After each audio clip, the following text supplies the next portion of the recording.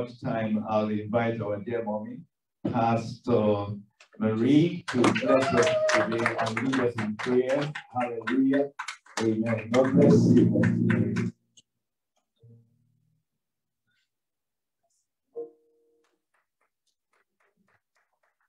Good morning, everybody. It's good to be here.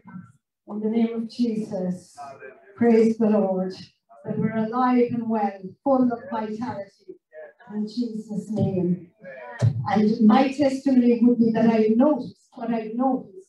It's like the Lord has injected into our youth, our worship leaders, our instrumentalists, our singers, a new zeal.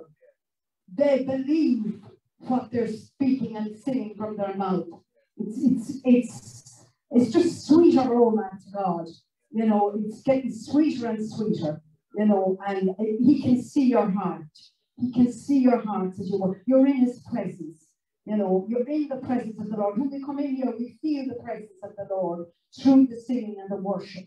We are brought into the presence. You know, praise and worship brings you into the presence of God. And I really feel it and I know it in Jesus' name. Lord, we ask you to bless the word this morning in the name of Jesus. Today being Intercessory Sunday, you know, we know that Jesus, when he was on this earth, he made intercession. And he most of his intercession was he prayed for the lost, that they would come and be saved. This is what he prayed. And we remember when he was in Jerusalem, he wept over Jerusalem. He wept over the city of Jerusalem, it says, with brokenness. He wept over the city. And he prayed for the disciples, he prayed individually for them, and he prayed for them as a group of people. And he prayed for his enemies while he was on the cross. That is something. Praying for our enemies. And for Intercessory Sunday, what I'm going to speak about maybe a bit unusual. I actually thought Pastor Victor was going to take what he was going to preach yesterday. Because he said a lot of it. And I said, well, he has everything said that I wanted to say. But anyway, we will continue. Because, you know, and we know that that Jesus is always interceding within us to the Father. The Holy Spirit is always interceding within us to the Father on our behalf. The Holy Spirit every day is interceding for you, whether you know it or not. And Jesus is at the right-hand side of the Father interceding for you. And your friends here at the church are interceding for you. So you're very well looked after. So don't ever think I'm all alone. Nobody thinks about me. Yes, they do. They do. They do. We pray for the congregation every day. We pray for the congregation. Those who've been to the church and have left, and those who are in the church. We pray all the time. We pray for our families. The mothers brought children to Jesus to pray for them, you know, and we saw that where Abraham was making the intercession there for Sodom and Gomorrah with God. He was standing between God and the people, you know, making intercession. Praise the Lord. So intercession is a wonderful thing, you know, and our prayers are answered when we make intercession. Because the Holy Spirit's power comes, you know, and does that work. Praise the Lord. So today, I said, Lord, what do you want me to speak about? And I was thinking, and I had something in mind. And I said to my daughter, what do you think God wants to speak to the congregation about? And without just, it came out there. She said, the Holy Spirit says forgiveness. And I thought, that's confirmation. That's confirmation. And I thought, am I speaking to those who have clean hands and pure hearts? Perhaps so, but perhaps there's little things that we have omitted and we haven't looked into in a deep way, you know. So today's theme would be forgive those who have hurt you in the past. Why? We know that forgiveness is required by God. That's the first thing. When Jesus spoke the Amen, you know, when he made his model prayer, which we know is the Our Father, it included a petition for God's forgiveness. Forgive those who trespass against us, we say. We are asking forgiveness for those who trespass against us. He commented, for if you forgive men for their transgressions, your heavenly Father will also forgive you. You can put up Matthew 6, 14 and 15, please. Your heavenly Father will also forgive you. But if you do not forgive men, then your Father will not forgive you your transgression. So we must forgive. As much as we forgive others, that's the measure God forgives us. So this morning I'm going to ask ourselves, are we holding anything against anyone? So we must base our relationship with others on the same criteria on which God bases his relationship with us. And what's that criteria? It's love, acceptance, and forgiveness. We all read the parable of the unfaithful servant. You remember, it was described like a king going away, and you know, he brought his servants, and his servant owed him so much. So he let him off. He let him off the hook, and he said, you know, he didn't need to pay the price, you know. But you know what the ungrateful servant then someone else owed him a small amount of money, and he caught him by the throat and threatened him and all that sort of thing. And he got him thrown into prison. So, you know, he didn't accept what was done for him, the great forgiveness that the king had on him, but he wanted to punish this fellow who owed very little to him. So forgiveness is necessary to avoid any snares of the devil in your life. And Paul encouraged us to forgive. In 2 Corinthians 2:11, you can put that up, please. 2 Corinthians 2:11.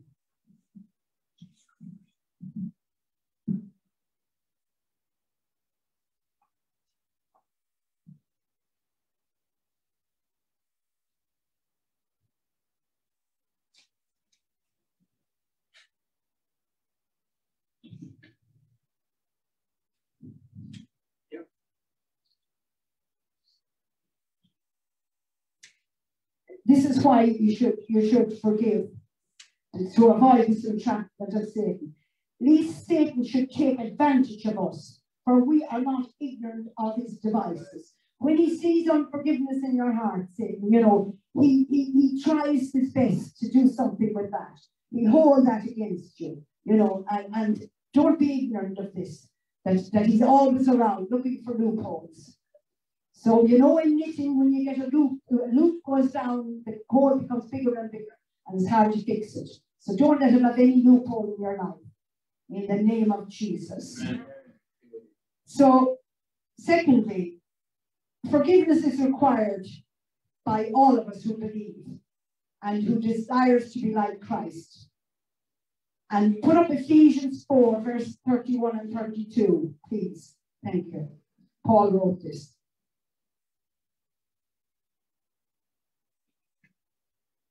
Ephesians 4, 31 and 32, please.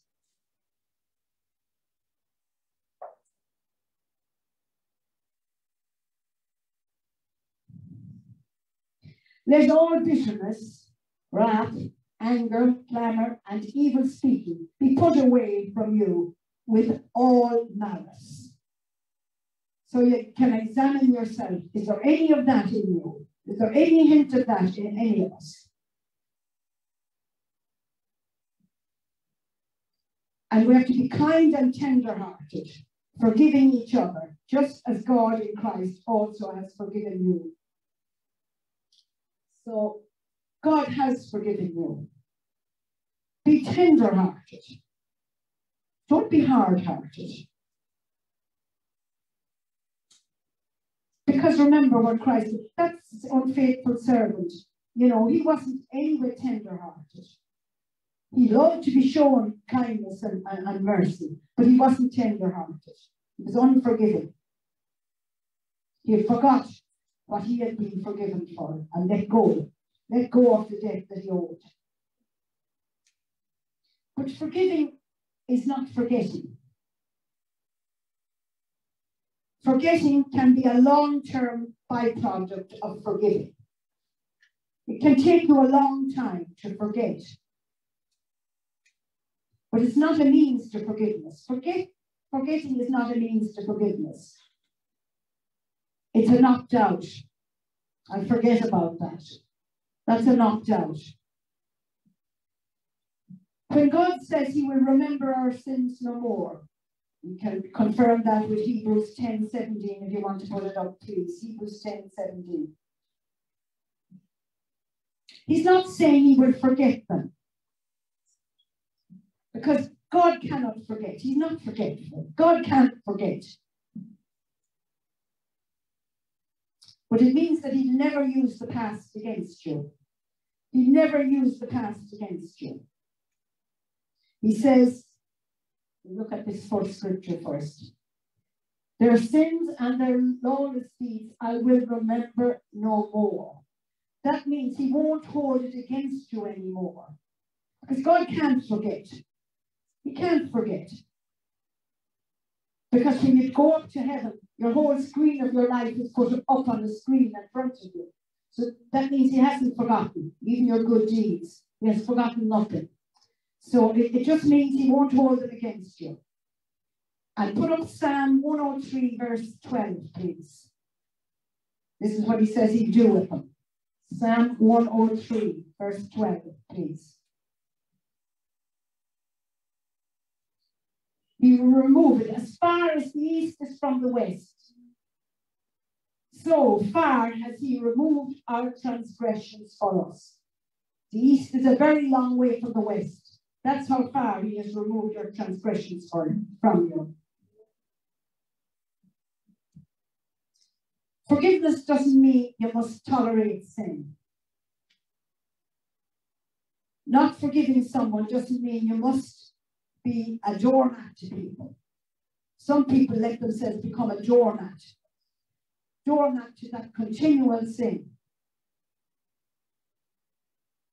You can confront the person in a loving way.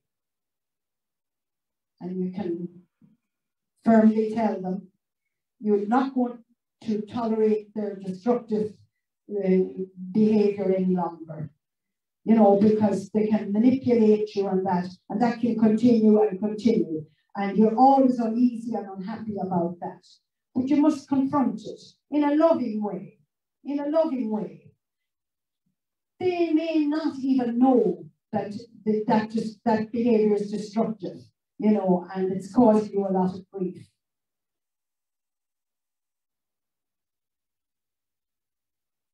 So it's okay to forgive another their sins. It's okay to forgive them their sins. And at the same time, you can take a stand there against future sins. That will bring them to their senses maybe, and they won't sin against you in that way anymore. But sometimes we shy away and we don't confront that in other people. Very often it's our relatives or near relatives. It can be your father-in-law, your mother-in-law, your daughter-in-law maybe. You know, it happens within families usually. Within the church too, but often within families, you know. So forgiveness, it does not seek revenge or it does not demand repayment for those offences that you suffered. But that unjust, that man that was forgiven much, he didn't act in that way. You know, he wanted to punish, to get that other man punished for the small amount that he owed him. But he told him he would pay it if he gave him time. But he didn't even give him time. So you might say, am I supposed to let everyone off the hook then? Yes, do. Realize that God does not let them off the hook. You're not the judge, but he's the just judge. He's the just judge. He'll make everything right in the end. He'll make everything right. Put up Romans 12, verse 19, please. And he says, vengeance is his, and he will pay, says the Lord. Romans 12, verse 19.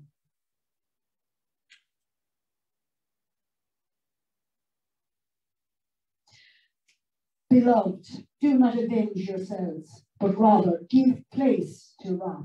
For it is written, vengeance is mine, I will repay, says the Lord. Praise God. And how did he repay?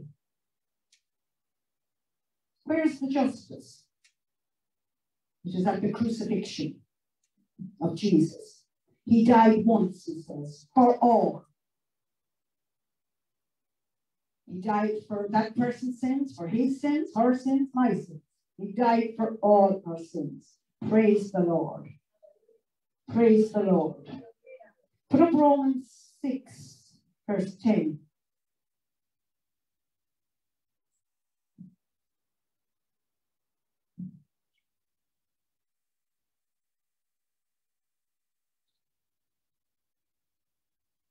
For the death that he died to sin once for all. But the life that he lives to God. Do you understand? It was all done at the cross. It was all done at the cross. Praise his holy name. He died for your sins, my sins, his and her sins, for the sins of the whole world. So forgiveness means you have to live with the consequences of these offenders. You have to live with the consequences. Is that too much to ask us? Whether you forgive that person or not, you can just think, if a church member, if a church member says to you, I've gossiped about you all over the town. And you know, I was down in Wexford yesterday and I was gossiping about you. And I always think of gossip as, I read it a long, long time ago and it never left me, as being given a bag of feathers. And it's a very windy day and you start plucking out the feathers out of the bag and they go all over the place. It's totally impossible to collect up all those feathers again, isn't it?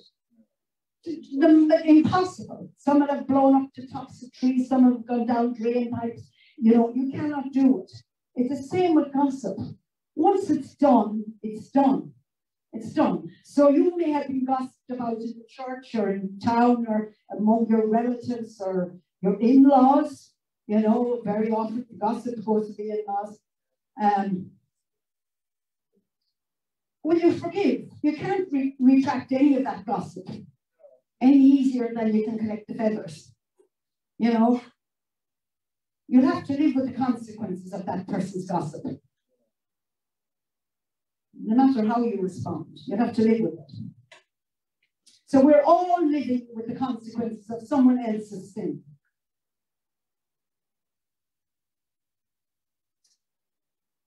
We're all living with the consequences of Adam's sin, aren't we? But praise God for redemption. Praise God when we believed in Jesus. Praise God.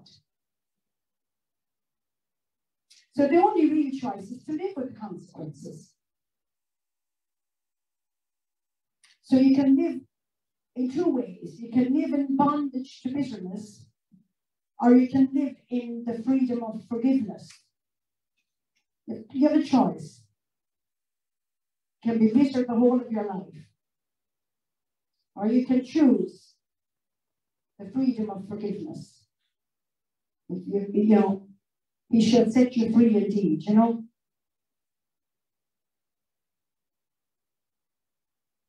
And what are these steps to forgiveness then? How do we go about all this? I was going to give everyone a piece of paper, but everyone has a phone now and they can put it into their phones and go over it, mull it over in your mind, see, have I any of this to get rid of? Some may not. But sometimes we need a little stirring up to see what's really in our heart. Sometimes we need that little story. You know, when you're cooking, you stir from the bottom. You know, in case it gets burned at the bottom, you keep it stirred up. Sometimes we forget to stir up what's in our heart. And it's left there unnoticed. Don't ever say you can't forgive those people who hurt you. They hurt you so badly at the time. Even thinking about it makes you shiver. And the problem is that they're still hurting you if it makes you shiver. They're still hurting you. How do you stop that pain? And what's to be gained in forgiving? What's to be gained? There's freedom to be gained. There's freedom for you, freedom to be gained in forgiveness. You don't heal in order to forgive. The opposite way around. You forgive in order to heal. Forgiveness is to set a captive free. And then it's the realization that you were the captive. You were the captive, living with that hurt. You were the captive. Those you need to forgive may not be even aware. They may not be even totally aware that you have been offended.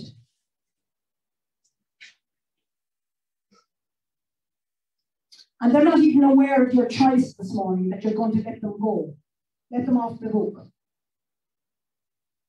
They're not even aware of it. Some may be dead.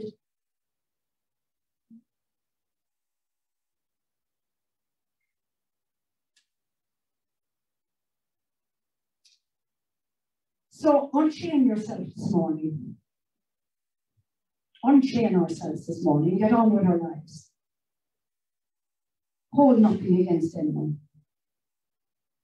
Another point is ask the Lord to reveal to your mind the people you need to forgive. Name those who have offended you.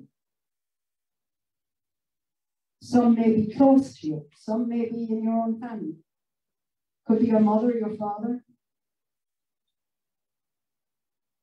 Like Reverend Victor said yesterday, the two most overlooked people are God and yourself concerning your relationship with God.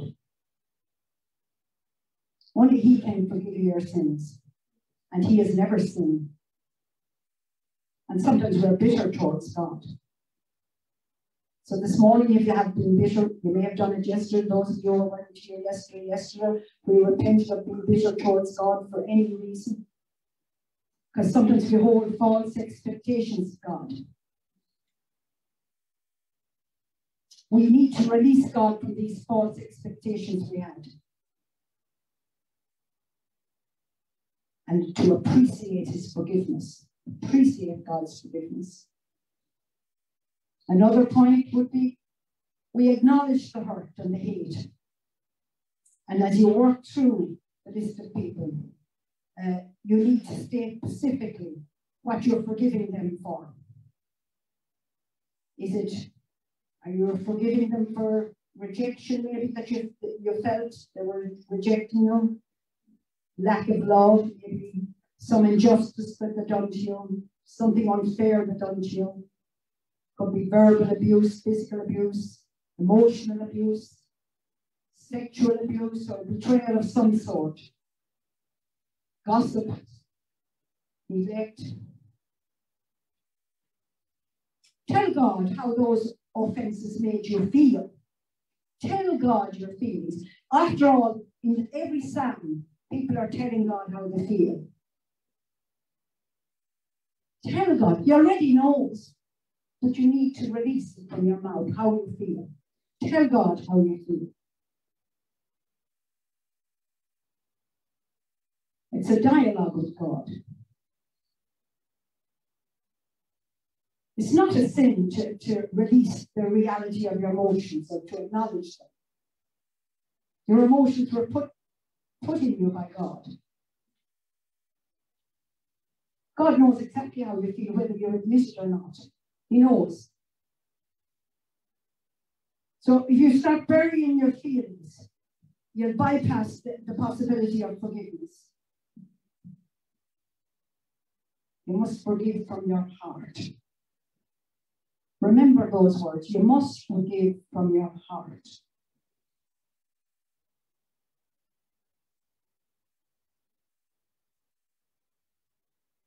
Forgiveness is legally right and it's morally right.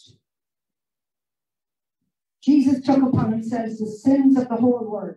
He took your sins and those of the persons that have offended you.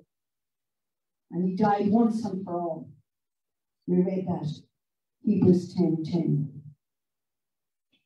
You may say, well, it's not fair. Where's the justice? I already told you the justice is in the cross of Jesus and what he done on Calvary. He was able to forgive those, but they knew not what to do. He was able to cry out, Father, forgive them, for they know not what to do. Put up Galatians, another reason, Galatians 6, verses 1 and 2.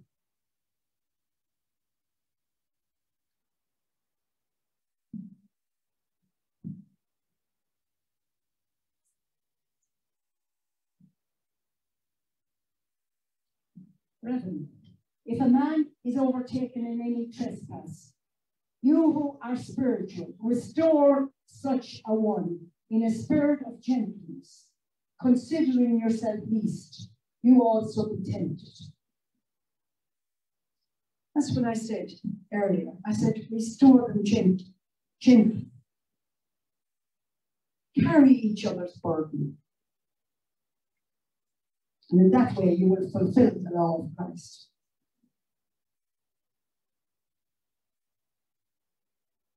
You should be able to restore that person. You're restoring yourself, first of all, but you're restoring that person too. Decide you will bear the burden of that person's sin, meaning you will not retaliate in a future time and using that information you have about their sin against them. Sometimes that can be used, especially with husbands and wives, this can be used sometimes.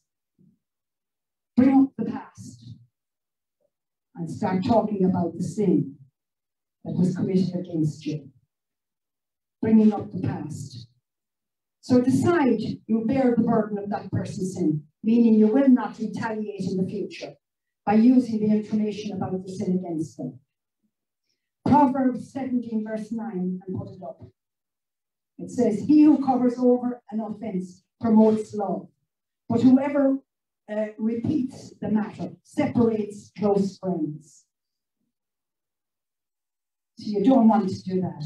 You don't want to do that.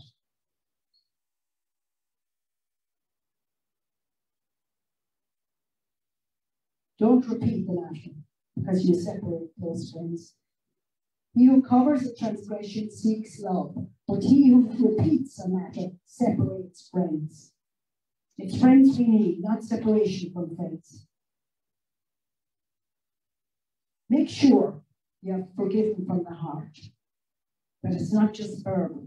Make sure you have forgiven from the heart. Forgiveness is a crisis of the will. It's a conscious choice to let other persons off the hook and to free yourself from the past. You may not feel like doing it, but it's a necessary thing for your sake. If God tells you to forgive from the heart,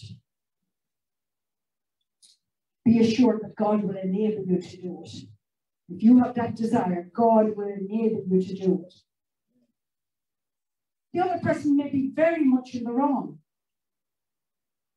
And they may even be thinking of court action for you. You know, they may have gone that far. They may have even gone that far.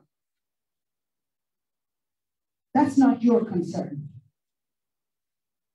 Your concern is to receive freedom from your past and to stop the pain that you're feeling. So it's up to you to make that decision now. Another point. Be sure to accept your part of the blame for the offenses you suffered. If you're to blame, make sure you accept that part. Confess your failure to God and to others. 1 John 1 verse 9 says, if we confess our sins, he is faithful and just to forgive us all our sins and clean us from all unrighteousness. Don't you want to be clean from all unrighteousness this morning? We want to be pure and holy. The Bible says, be holy as I am holy. Be holy as, confess your faithfulness to God and to others. James 5:16 says, confess your sins to each other and pray for each other so that you may be healed. So there's healing. So it says the prayer of a righteous man is effectual. It availeth much. The prayer of a righteous man. We're righteous people here. They availeth much. Your prayers availeth much. Praise his holy name. Praise his holy name. Realize that if someone has something against you, you must go to that person. Be reconciled. We're told that in Matthew 5:23-26. We won't put it up because I'm going out of time almost. The person that you need to forgive, as I said before, might be dead. So you still have to forgive. So you will be led to be reconciled to others. So it's not totally dependent on you. Your freedom is in Christ. It cannot be dependent on you, but you have to take the actions. You have to take the actions. If the Son shall set you free, you shall be free indeed. You have no right or ability to control others. That man took that man that owed the money. He took the other man by the neck. He started to control him. To control him. He had no right to do that.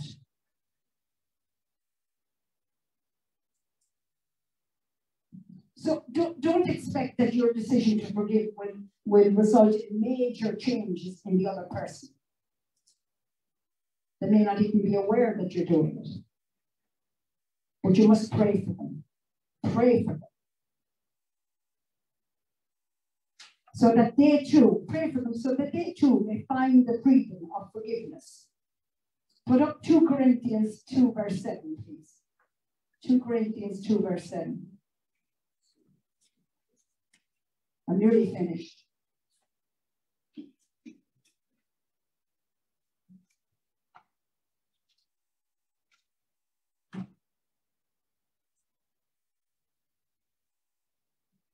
So that on the contrary, you ought rather to forgive and comfort him, lest perhaps such a one be swallowed up with too much sorrow. Could be overwhelmed with sorrow. Another place it says, like that they have suffered a lot already. It's enough for them. So that is one of the reasons. That's another reason to forgive.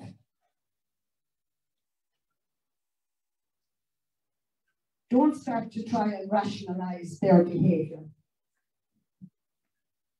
Try to understand those people. But otherwise it could lead to incomplete forgiveness because the rows or the arguments could start all over again. Sometimes you can make the excuse like, I forgive Mommy because she didn't really mean what she said. That would be excusing her. And that would be bypassing the pain that you are feeling. And that would negate the need to forgive from the heart. Don't be making excuses for the other person. Be compassionate, but don't be making excuses for what they've done. Do you understand what I'm saying there? Does everyone understand what I'm saying there? Yeah. Yeah, sometimes, we don't think of it that way.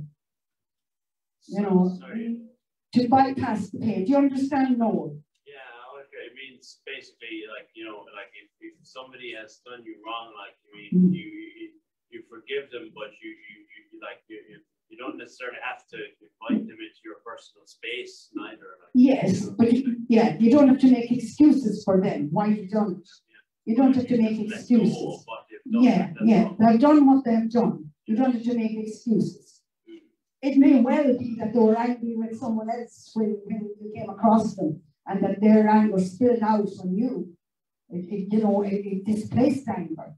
It could be displaced anger on their behalf, because a lot of our anger is displaced anger.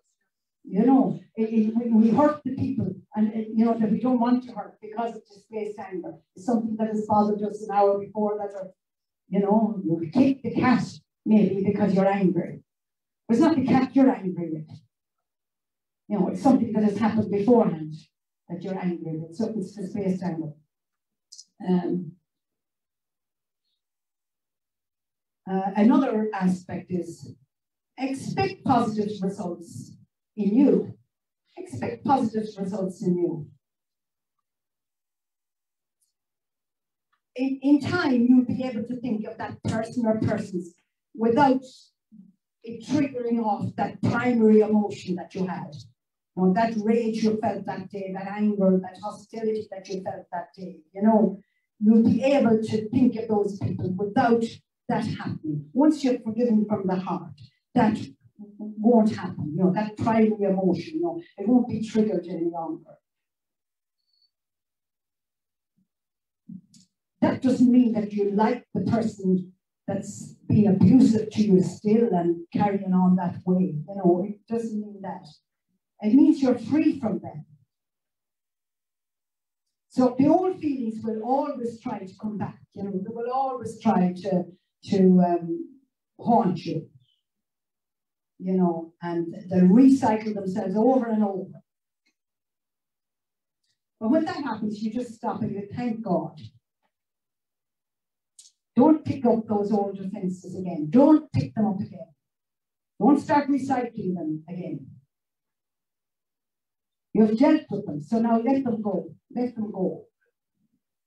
Another point. Thank God for the lessons you've learned and that you have matured and you've gained, you know, as a result of these offenses and the decision you've made to forgive your offenders. Because we are more than conquerors, as said through him that loves us. We are more than conquerors. So we know that in all things, God works for good for those who love him and are called according to his purpose. Yes, we are called according to his purpose. And verse 29, that's of Romans 8:28 and 29. And verse 29 says, for those God foreknew, he also predestined to be conformed to the likeness of a son, that we might be the firstborn among many brothers. Don't you want to be conformed to the likeness of a son? Jesus didn't hurt anyone when he was here. He lived a blameless life. So we are capable of that. We are capable of living a blameless life. So God is going to grace us this morning to be reconciled. And you know, the one that we read often here is Matthew 5:23 to 26. It says, therefore, if you are offering your gift at the altar and there remember that your brother has something against you, leave your gift there in front of the altar. First go, be reconciled to your brother, and then come and offer your gift. Verse 25. Settle matters quickly with your adversary who is taking you to court. Do it while you are still with him, or him, or the way, or he may hand you over to the judge, and they may hand you over to the officer, and you may be thrown in prison. You will not get out till you have paid the last penny. Well, let's hope none of us will go to prison, but it means let go. Let go and let God. Let go. Let go. Take those people off the hook. Take those people. Let God deal with them. The just judge. The just judge. Let him deal with them in Jesus' name. In Jesus' name. You know, sometimes when you're criticized, you know, or rejection, you know, there are ways you can look at it, you know, and some people, they try to beat the system, some give into the system, and some rebel against the system. We're none of these. We're none of these people. We love God, and we accept his forgiveness. We accept his forgiveness. So being Intercessory Sunday, maybe you have ticked off stuff on your phone. Maybe the Holy Spirit has recalled to mind people and things and incidents. It could be from school. We're adults now. It could be from school days. It could be from a way back there. But today, the Holy Spirit has enlightened you and brought that to focus today, that you haven't forgiven from your heart. The people may be dead that you had issues with. Forgive from the heart this morning. Forgive from the heart this morning. If Jesus was able to forgive everyone, even the people who nailed him down and hung him up to die for hours, and he had done no wrong, he was innocent, how much more should we be able to forgive from the heart? Not only with our mouth, sin, but forgive from the heart. And don't resurrect and don't recycle. We're going to ask God's grace, because it's only by his grace that things can happen here this morning. We want to go out better people today, because we're going to partake of the communion. And we want to be clean from the inside. We want to be clean from the inside. We want, blessed are the pure in hearts, for they shall see God. We want to be pure in heart, pure in word and pure in mind. We want to be a holy people, a people set apart to God's glory, to God's glory. We want nothing to be held against us. In the name of Jesus. Amen. In the name of Jesus. Because on that day, when we go up in the rapture and when he unravels everything and shows us our lives, we want to be able to smile and say, yes, Lord, you did it for me. You did it. You did it. You did it. I didn't hold that against him. I let go on that Sunday. And that Sunday in June, I let go of that. I didn't realize, Lord, it was so long ago, but I let go. I let go. I let that person go free. I let them off the hook. I received freedom myself on that day in June. In Jesus' name. Amen. Father, we pray for your grace this morning. And we're going to pray in tongues. As you recall in your mind, I'm sure as I was speaking, issues came up in everybody's mind. It may be that teacher that told you you'd never be any good. You'd never make it. Why do you think you could do that? My daughter was told by her teacher, you will never reach that level. How could you do that? She has proved she has done that, and she's become that person. I pray that she be released from that hurt that was caused to her on that day. I will never forget the cry. I will never forget that cry, that wailing that she came home with. That offense that hurt so deep within her. Maybe you're the victim of some of these things that it cut to your very core. But today, God is asking you, and he's giving you his enabling grace to be able to let go of that hurt. Maybe you are abused, maltreated by those dearest and nearest to you. Maybe your children have been so ungrateful for all that you have done. Maybe they've gone in wayward ways. Forgive them. As Jesus forgave on the cross, he said, forgive, for they know not what they do. Lord, let your wisdom come upon all those people, Lord. We choose to forgive. It's a matter of choosing this morning. In the name of Jesus. Lord, hear our cry this morning. Like you heard the cry of Sodom and Gomorrah. Hear our cry, Lord. We don't want to be entangled. We don't want to recycle anything again. In Jesus' name. We ask for your mercy, O Lord, for your cleansing power to come upon us in the name of Jesus. Undo everything in us that is not right. Undo us. Undo us this morning. Create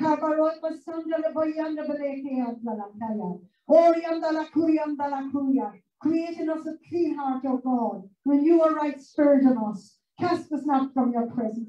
We need your grace and we need your Holy Spirit.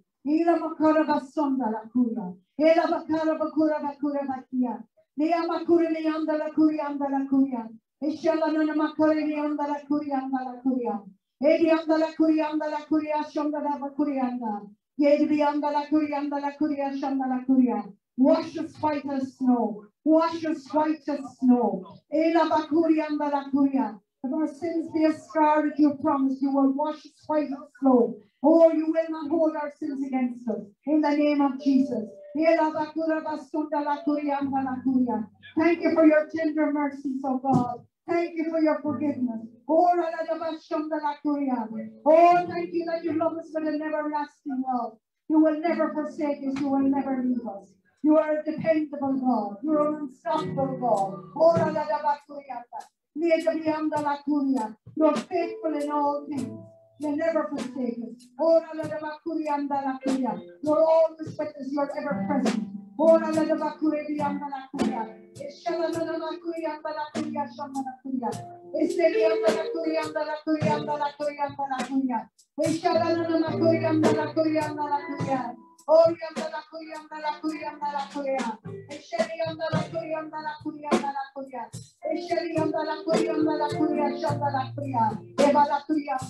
Father, we bring the offenders before you. Those who have offended us and caused us to hurt, Lord God. We say, pray for those who persecute you and calumniate you. Oh, Lord, we bring them before you, Lord. I pray your grace to come upon them, grace of repentance to come upon them, that you will show them their iniquity. Oh, Father, in the name of Jesus, you will not hold their sin against them. In the name of Jesus, I ask for your grace and your mercy to wash them clean. In the name of Jesus. In the name of Jesus, convict them of sin, convict them of eternal judgment, convict them of your righteousness. In the name of Jesus, have mercy, have mercy. We cry for mercy, we cry for mercy. Like Sodom and Gomorrah, they said, cry for mercy for righteous people. We are crying for mercy for all those. In the name of Jesus. Oh, yanda la kana bekia. Dili yanda la kurianda la kurianda la kuria. Isheli yanda la kurianda la makuria. Isheli yanda la kuria. Isheli yanda la kuria. In Jesus' name we pray. Hallelujah. Hallelujah. Receive your freedom in Jesus' name. Receive it in Jesus' name. Receive your freedom in Jesus' name. Do not recycle anything in Jesus' name. In Jesus' name.